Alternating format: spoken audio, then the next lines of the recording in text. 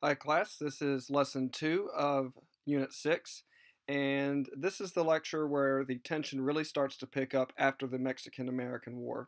If you look at your notes, you can see that there is a brief mentioning of the impact of the Mexican-American War, and then we're going to enter a timeline. Some of this timeline will cover things we've already talked about in past lectures, and it will also extend on up to about 1852. You will need this timeline for a worksheet that accompanies a couple of these lectures a little bit later on. But basically, the Mexican-American War is going to put us on the road as a nation toward the Civil War. And we'd really been grappling with this tension over slavery in the West ever since the days of the Louisiana Purchase, and honestly, before that even, with the Northwest Ordinance, if you remember that. So what we'll do is we'll talk about the Mexican-American War, and then we'll kind of revisit this theme of slavery in the West. If you remember, the Missouri Compromise had successfully kind of lowered the tension over slavery in the West for a while, but that was before the Mexican-American War. And after the Mexican-American War, you're going to see different attempts to compromise come and go, and ultimately they're going to fail. And there's so many events that happened in the 1850s that I could not even fit it in the single lecture. So really the next lecture after this one will be a continuation of this theme of trying to solve the issue of slavery in the West and ultimately failing. So let's first look at the Mexican-American War, which was the theme at the end of the last lecture. So remember that one of the things that was good for the United States was that the Mexican-American War did give the United States land all the way basically from sea to shining sea. So the Mexican-American War gave us this piece of land here, which would include California, it would include Texas, it would include land in between. The problem is that we don't know what to do with that land. So we have all this land that we got from Mexico, and that a lot of this land is going to become maybe a free state, maybe a slave state, and that's going to become really the big issue moving forward. So the major question, you'll see that I put it in bold, is will these new states from the Mexican cession, will they be free or will they be slave states? Now, this map that I have here is actually a map from around 1820. It's a map of the Missouri that shows the Missouri Compromise. And if you look at the Missouri Compromise only really applied to the Louisiana Territory, which would be this piece of land I'm kind of trying to circle here. And the Missouri Compromise line, if you remember, only extended this far, where the mouse is. Well, since that time, we've gone and taken land from Mexico all the way to California. The Missouri Compromise does not apply to that land, and so we're going to again have to revisit as a nation the future of slavery in the West. And ultimately, this time, we will not be able to solve this issue. This is now, the American Civil War is now an issue of when, not if.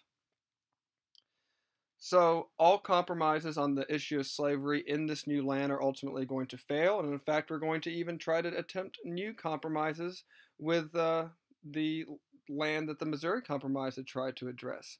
And that's going to fail as well. We'll get more into that later on. But long story short, the issue of slavery in the West will ultimately go undecided, or at least uncompromised fully on. Any compromise that comes along will not satisfy both the North and the South, and ultimately sectionalism will reach a breaking point, and we will have the Civil War begin by the end of this unit. So basically, overall, the tension is going to rise and rise and rise. There will be brief moments where it seems like the tension might go down again, but ultimately the tension will reach the point of civil war. Now, the 4 pictures you see at the bottom I am showing because there's a lot of tie-in between the Mexican-American War and the American Civil War. The big tie-in between the Mexican-American War and the Civil War, obviously, is that the Mexican-American War brought the issue of slavery in the West to the point that it could not be solved without civil war. But I did think it would be interesting to note that a couple of your major generals from both sides of the war fought together in the Mexican-American War. So here you see a young Robert E. Lee, and here you see a young Ulysses S. Grant. By the time, and by the way, they were both fighting together in the Mexican-American War. It's not like they were close friends. They were probably acquaintances at best. They kind of knew of each other. In fact, I think Grant remembered Lee better than Lee remembered Grant. Anyway, so here is a young Robert E. Lee, and then eventually here is a picture of him later on. Remember, he becomes the main general for the Confederacy. And then if you look here, you see a young Ulysses S. Grant. And though he has lots of personal problems he has to deal with, he will ultimately rise to become the most famous, popular general for the Union Army. And here you see his picture after he had risen in the ranks in the during the Civil War. Okay, so at one point these two men are fighting together. Eventually they will be fighting against each other. And in the end, the Civil War will be resolved, for the most part, whenever Robert E. Lee surrenders to Ulysses S. Grant. More on that in the next unit. Okay, let's move forward. So let's rewind in our minds back to the time of the Missouri Compromise. So in 1820, this was the first time that sectionalism over the issue of slavery really became a big deal that almost created a national, or could have created a national crisis. It wasn't the first time that slavery in the West had been discussed. The Northwest Ordinance beforehand had talked about this, but this was the first time where it could have created a national crisis. Now remember, this also occurred during the era of good feelings, when the mood of the country, which was, remember the mood was the country was full of nationalism during this time, there was more of a willingness to compromise. So remember, in 1820, the Missouri Compromise, long before the Mexican-American War had ever occurred, had kept the number of free states and slave states equal, which was important, especially when it came to representation in the Senate. So long as the South had at least as many representatives, at least as many states in the Senate as the North, if not more, then they could always block any kind of anti-slavery laws that might pass through the House of Representatives. And if you know your civics, you know that the House of Representatives is based on population, and the North could always win votes there. It was in the Senate that the South wanted to maintain, or excuse me, it was in the Senate where the South wanted to maintain at least equality, if not having more states, and that way they could block any kind of anti-slavery legislation. Well, that balance between the free states and the slave states is going to go out the window by the end of this lecture. The other thing about the Missouri Compromise, remember, besides bringing Missouri in as a slave state and Maine in as a free state, is it made a decision on the rest of the Louisiana Territory, and it basically created this line that I'm showing here in the map, the 3630 line, and with Missouri being the exception, all land above this line would become free states eventually. All land below that line would become slave states eventually. And this did keep tension low, at least for a time. There was a problem, though, and that is that this only applied to the land of the Louisiana Territory. Now, why in 1820 did Henry Clay decide to only apply this compromise to the land of the Louisiana Territory? Simple answer, we didn't have any more land yet. We had not signed the Oregon Treaty with England. That happened under James Polk. We had not had the Mexican-American War, which we had under James Polk. So basically, there was no other land to compromise on. So this compromise will work for a while. This compromise is going to work for about 30 years until the Mexican-American War comes along, and all of a sudden you have all this land in this area here that I'm encircling. That's where the Mexican Cession was. And the question was, what do you do with that land? Do you compromise again? Do you just extend the Missouri Compromise all the way to the coast? What's the solution going to be to solve the issue of slavery in the West? And so that's the problem that the Mexican-American War brings to the nation. Yes, we increase our land holdings substantially. We get valuable land in Texas. We get valuable land especially with California. But it also brings up the issue of slavery in the West. And I'll get to the proposed solution, and I'll get to the Compromise of 1850 in a little bit. But I'm going to go in chronological order here. So, on to the war itself. So, the Mexican-American War is fought between 1846 and 1848, and in the end, remember that this is going to bring in new land to the nation that both the North and the South want to influence. The North wants to make this land become, as they want to get as many free states out of this land as possible. The South wants to get as many slave states out of this land as possible. And so that creates sectionalism, that creates tension between the two. And remember that the war itself had even caused tension because a lot of Northerners, like Frederick Douglass, a lot of your abolitionists that I've talked about before, like Douglass or like William Lloyd Garrison, they really saw the Mexican-American War as a conspiracy among a lot of Southerners to try to get a lot more land that would have slavery on it. The idea was that they're going to bring in this land and then they're going to try to extend the Missouri Compromise line and then create a whole lot of new slave states below that line. And remember, Texas, whenever it came into the United States, was already a slaveholding state or a slaveholding country that became one of our territories. And there had already been talk about carving it into multiple states that would all be slave states. And then now the North saw this war come and go, and they were worried that even more slave states might be created. So the war itself, again, created this fear that slavery was going to expand to the West. So to calm those fears of slavery expanding to the West, a Northern congressman is going to suggest the Wilmot Proviso. We've already mentioned that, but that's okay, because I'm about to tell you the consequences of the Wilmot Proviso. It's going to lead eventually to the creation of a new political party. So to keep the North on board with the Mexican-American War, the Wilmot Proviso suggested making all of this land, which you see being circled here, making all of it be free. And if that were to happen, then Northerners would be much more on board with the war. They would see it as not so much a conspiracy among Southerners. But guess who's not going to like the Wilmot Proviso? The Southerners. And the Southerners, because they had at least the same number of people in the Senate as the Northerners did, they were able to successfully block the Wilmot Proviso from taking effect. But they weren't happy about this, because they also believed that there was a conspiracy developing. The Southern congressmen thought that the Northern states were developing a conspiracy to attack slavery, keep it from expanding to the West, and maybe destroy it entirely in the United States, which from a Southern point of view would have been a very bad thing. So you do see sectionalism on the rise. And really, when the Wilmot Proviso was suggested, what this does is it makes the issue of slavery in the West a very kind of formal issue. It's not just something that's getting talked about, it's actually related to a law that has been proposed. And eventually it's going to lead to an actual political party that's going to be opposed to slavery in the West. And so you're seeing kind of these phantoms of sectionalism related to slavery in the West are starting to solidify into real threats, and the North is going to get increasingly anti-slavery over time. The South is going to become increasingly pro-slavery over time, as I think the nation's realizing that this is not something that can be swept under the rug much longer. So once the Mexican-American War concludes, the country is going to be grappling with this idea of what to do with the new land we got from Mexico. What are we going to do with the Mexican cession?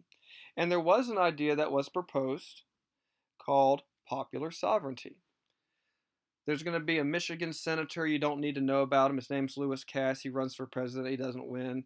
You don't really need to worry about him. But he does go down in history as the person that popularizes the idea of popular sovereignty. And if you've taken a civics class, or if you remember from the first lecture of Unit 3, popular sovereignty means letting the people rule. So in 1848, some politicians start saying that when new states come in to the United States from the West, they should be able to decide for themselves whether they want to be free or slave. And to a lot of people, this made sense because the states tended to know what were their needs and what their needs were and what they weren't. And and a lot of people believed in local government. Remember that idea of local government goes back all the way to the time of the American Revolution. So this seemed like a good idea to a lot of people, the idea of letting a state decide on its own whether or not it wanted to be free. However, that is not going to go over well with the nation as a whole ultimately, it's definitely not going to go over well with Northern abolitionists. Abolitionists would say slavery should not be an option because slavery is evil. That would be, to an abolitionist, this would be like saying that states can decide for themselves if murder and rape should be allowed, when most sensible people would say that rape and murder should never be allowed anywhere, and it should not even be an option for a state to decide this. So Northerners, mainly the abolitionists, and again, most Northerners weren't abolitionists at this point, although they are going to, over the course of this lecture and the next lecture, become much more sympathetic to the abolitionists. But Northern abolitionists are going to feel that slavery should not even be an option. It shouldn't be a choice. And so they were against popular sovereignty. But there's another problem with popular sovereignty, and that is, what if the state itself cannot decide? I've had times whenever I've been teaching, whenever I had a test that was scheduled for a Friday, and I could really rush through the material to get to the test on Friday, or I could slow down on the material and have the test be on a Monday. And students seem to be pretty divided when it comes to a choice between a test on a Friday and a test on a Monday. And if I were to use popular sovereignty in my classroom and say to the students, would you like to have this test on Friday, or would you like to have it on Monday? Some students would like to get it over with so they didn't have to worry about it over the weekend. Some people would like to postpone it so they could procrastinate or have more study time, and the class would not be able to decide.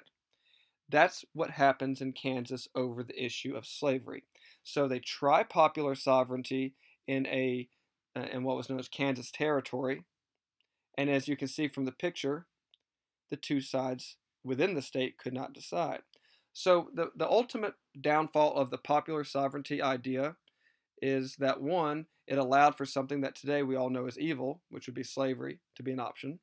And number two, it fails largely because the state where it's tested, Kansas, they couldn't decide on their own, and it came to violence. You basically had a mini civil war going on in Kansas for many years, leading into the full-on national civil war that occurs or starts in 1861.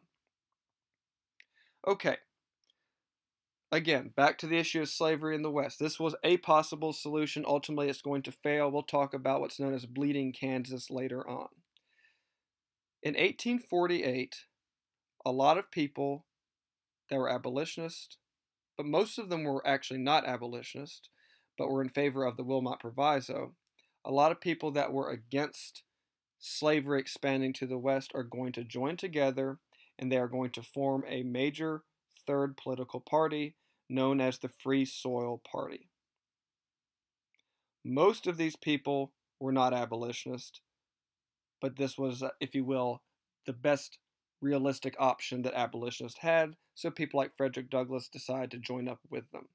So why does this party form? Well, the party forms basically on the idea that they did not want slavery to expand out west any further than it already had. Now, that's interesting to say that they're not abolitionists, because they're not. They were not against slavery itself. So they didn't want slavery to expand any further, but they were okay with slavery. Overall, the party was. There were individuals that weren't, but overall the party was okay with slavery where it was in the South, so long as it didn't spread west. So why did they care about slavery in the West if they didn't care about slavery in the South? Well, a lot of these people were wanting to move out west. They were wanting to go mining. Gold is being found in California around this time, and in other places later on. You're going to see silver being found. You're going to see farmers wanting to move out west. You're going to see cattle ranchers wanting to move out west. And these people did not want to have to compete with slaves for labor. So this was really an economic thing. A lot of these people would have been white supremacists. A lot of these people would not really care about slaves themselves, but what they were concerned about was moving out west and then having to compete for a job with a slave. And obviously a slave is going to be cheaper because slaves don't get paid. And so for a lot of your free soilers, the reason against slavery in the West was so that basically the West could become white man's country and they would have all the job opportunities that they could hope for. However, abolitionists knew that keeping slavery from expanding westward, although it doesn't abolish slavery, is a step, if you will, in the right direction. So some abolitionists will join this party, but not because they exactly love the party. So again, a lot of Northerners aren't going to like this party because it wasn't actually against slavery. It was only against slavery in the West, and it wasn't for humanitarian reasons. It was more for reasons of economic opportunity. However, some of the abolitionists do join on to this party, and I'm pretty sure that Frederick Douglass was one of them, even though he thought the party definitely had shortcomings. So is this party going to be seen as a threat to the South? I mean, the party says basically that the Free Soil Party basically says that slavery is okay in the South. That's not good enough for the South because they do want slavery to expand west. They do want to have new states out west become slave states, and they know that if the entire West is free, then the Senate will be full of anti-slavery people eventually, or and could become a threat to slavery even in the South. So, to a lot of Southerners, they saw this as a sneaky way to attack slavery everywhere by saying that it could exist in the South, just not in the West. They saw this as a step towards going after slavery everywhere. So the Free Soil Party forms. It will last for a short time, and then eventually it'll become part. It's kind of like the father of the Republican Party. So we'll get to the formation of the Republican Party later on. But the Free Soil Party, again, their main goal was not to abolish slavery, it was to keep slavery from expanding westward. Moving forward. So, if I remember correctly, this was about 2 weeks after the Mexican cession was made, after the Treaty of Guadalupe Hidalgo was signed. In other words, about 2 weeks after the Mexican-American War was lost by Mexico, and Mexico gave the United States California and all the land from California to Texas. Gold is found in California. At this point, I'm sure that the Mexican government was very unhappy because they realized that they had given the United States a piece of land that was suddenly worth a whole lot more than they thought it was. So in 1848, gold is going to be found in California, and then word gets out, and by 1849, the gold rush is on. And so in 1849, you have tens of thousands of Americans moving to California all at once. It's a mad rush for gold. And it wasn't just Americans. It was Northerners, it was Southerners, it was also people from South America, Central America. There were lots of Chinese that came over, and that's going to create nativism in California. And we've talked about nativism before in the northeastern cities. Well, in the West, you're going to see nativism, and it's largely going to be to the Chinese that come over to work in gold mines. Not that long afterwards, you will see also a silver strike that occurs in Nevada about a decade later, and that's also going to bring people out west. And what you're going to see is the issue of what to do with California, whether it's going to become a state. And I'll talk more about that momentarily. Okay, let's talk about the gold mining itself. It's a pretty interesting kind of mini culture to talk about. So whenever gold was discovered or whenever silver was discovered, as soon as word got out, everyone would go flooding to this gold mine, flooding to this silver mine, especially in California. That's where most of this gold was being found.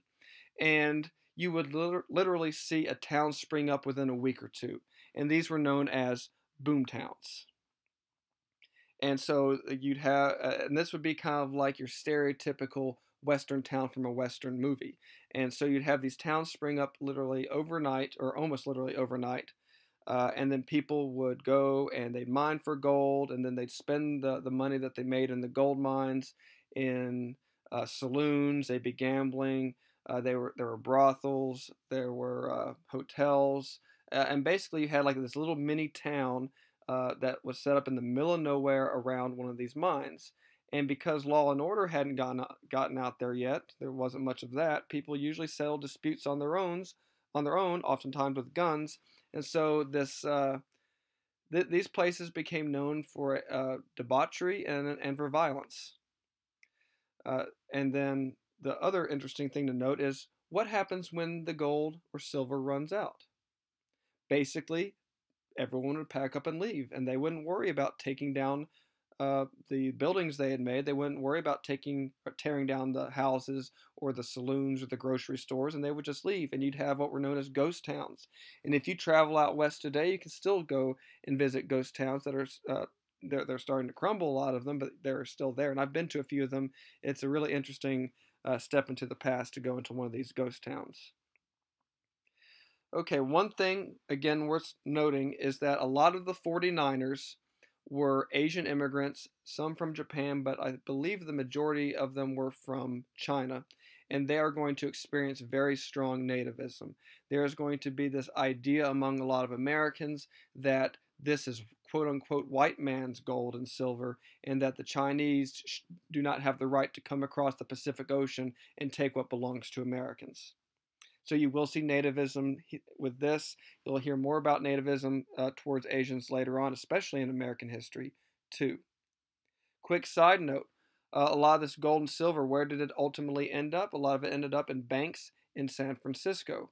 That's why the football team, the NFL football team, is known as the San Francisco 49ers. It ties to the California Gold Rush. So what does this have to do with the issue of slavery? It seems like I've suddenly changed topics, and I've gone from talking about slavery in the West to talking about the California Gold Rush. Well, there is a connection. California grows so quickly that it completely bypasses the stage of becoming a territory and is already big enough in less than a year to become a state. And what kind of state does it request to become? It requests to become a free state. And that's going to cause a lot of problems for the southern states, because the United States very much wanted to bring California in as part of its country. As a state, it was a very, very valuable area, a very valuable piece of land. Even if it wasn't for the gold, California would be a very valuable area. There's lots of good farmland there. The coast has lots of good port cities. And so California, there was a strong desire to bring California in. And here we have California all of a sudden requesting to come in as a free state. And the South is angry about this because at the time that California requested to become a state, if you were to look at the Senate, there were the same number of free states as there were slave states. And if California were to become a state and become a free state, then that would throw the Senate in favor of the free states. And we already know that the House of Representatives was in favor of the free states. And at this point, the balance would be in favor of free states from here on out. And if that happened, if anti-slavery feeling continued to grow in the North, then the Congress could possibly pass an anti-slavery law attacking slavery in the South. And the southern states were kind of right to have this fear. The southern slave owners are right to have this fear because ultimately the federal government is going to end up turning against slavery, and you're going to see the passage of the 13th Amendment to the Constitution after the Civil War, which abolishes slavery everywhere. We'll get to that in the next unit. So what does California have to do with the issue of slavery in the West? Because California, because of the gold rush, grows so fast that it can become a state literally within a year, and it requests to become a free state, which angers the South. So what's the United States going to do about all this? We must be in need of another compromise. And who better to come up with this compromise than the great compromiser himself, Henry Clay. And this will be the last hurrah for Henry Clay. By this point, Henry Clay has been in the federal government for 40 years. He's getting old. He's going to be dead by 1852. So this will be kind of his last contribution to the nation. He's going to try to yet again settle the issue of slavery in the West in a way that prevents civil war. And this time, it doesn't really work out. In the very short term, it might, but ultimately it fails.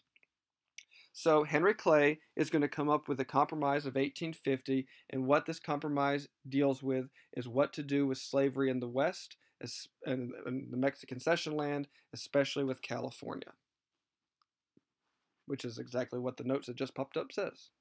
So again, this compromise, like the notes say, will determine what to do with the land west of Texas. Remember, Texas was already a slaveholding territory and became a slaveholding state. But west of Texas, the question was, do you make the land free? Do you make the land slave? Do you extend the 3630 line? Do you let California have its desire to become free or not? And it will be proposed by Henry Clay. And remember, his Missouri Compromise had proven to be fairly successful in keeping the country from falling into civil war. Well, that was 30 years ago. Let's see if he can do it again. And honestly, he's going to try to give some things to the North that the North likes. He's going to try to give some things to the South that the South likes, which he had done in the Missouri Compromise. But ultimately, this time, the compromise leaves kind of, if you will, no one fully satisfied, not even satisfied enough really to ultimately avoid civil war. So there will be this brief kind of sigh of relief among the people of the nation, thinking that this compromise might fix things, but ultimately it doesn't. Okay, so let's look at the main details of the compromise. There's many details I could tell you about, but I'm going to get to the ones that matter the most.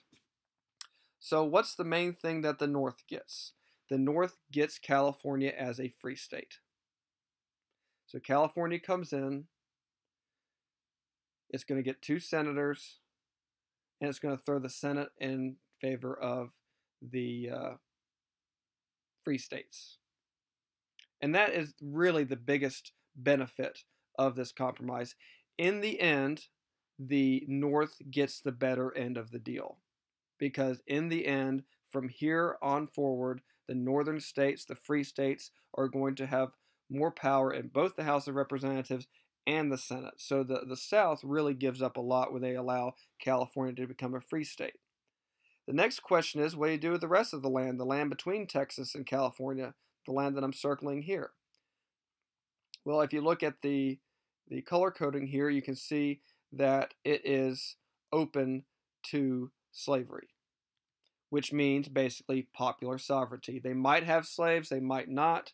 And so the rest of the land from Texas to California is going to be divided up into 2 territories, one being called Utah Territory, one being called the New Mexico Territory. And the idea is that both of these territories can decide for themselves whether or not they're going to be free or slave. Now, if you'll notice, the line that divides the territories, most of that line is along the 3630 line. So Henry Clay was trying to basically engineer a way where the Utah Territory would hopefully go on to become a free state, and the New Mexico Territory would go on to become a slaveholding state, and that would keep close to the balance. Obviously, the balance was already thrown off with California, but this was hopefully seen as a way that would keep both sides happy. Both sides would get one of the territories. That never really becomes an issue because there weren't that many people living out in that area. A lot of that area is pretty uninhabitable for a lot of people. It's dry desert, especially back then, that would be uninhabitable. And so not that many people move out there. None of these areas become a state till after the Civil War, except for Nevada, but that's a side story I don't need to get into.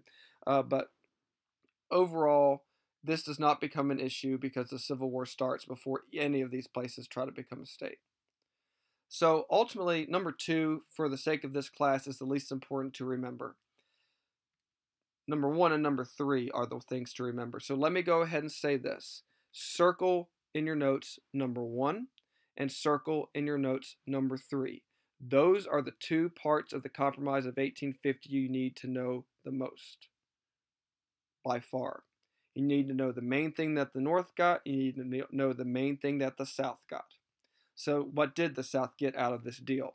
Well, the South was pretty upset about the Underground Railroad. They are upset that they basically felt that the northern states were getting to steal their slaves from them, steal their slave property from them in their eyes. They are tired of basically a slow leak of slaves from the South to the North. And they were angry that the northern states were basically keeping their property from them and not giving it back. And so the South gets a new federal law called the Fugitive Slave Act. And the Fugitive Slave Act is going to force northern citizens, to return runaway slaves if they knew about them. If there was a runaway slave, they could be forced to help catch the runaway slave or face a penalty. And ultimately what this would do would return slaves from the North that had run away to the North back to the South. Now, you may wonder to yourself, does this mean that Frederick Douglass has to be returned to the South? No, because remember, after he wrote his book and became very popular, a lot of people put their money together and bought his freedom. So he didn't have to worry about being returned to the South, but there were a lot of runaways that did have to worry about that. And there were also a lot of free blacks that needed to worry about being accused of being a runaway. So ultimately, what happens is that for a short time, this compromise is going to ease the tension because the North gets something it wants, California as a free state. The South gets something it wants, which is a Fugitive Slave Act that's going to return their runaway slaves and hopefully undo the power of the Underground Railroad.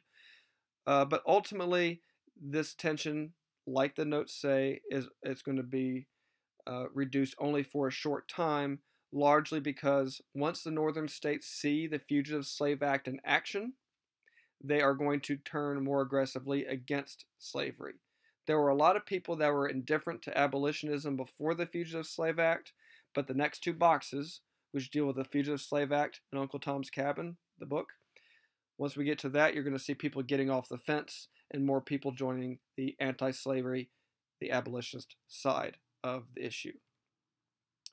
Okay, so in the picture you see there's someone that looks like they're being kidnapped by slave catchers. That's probably what's happening.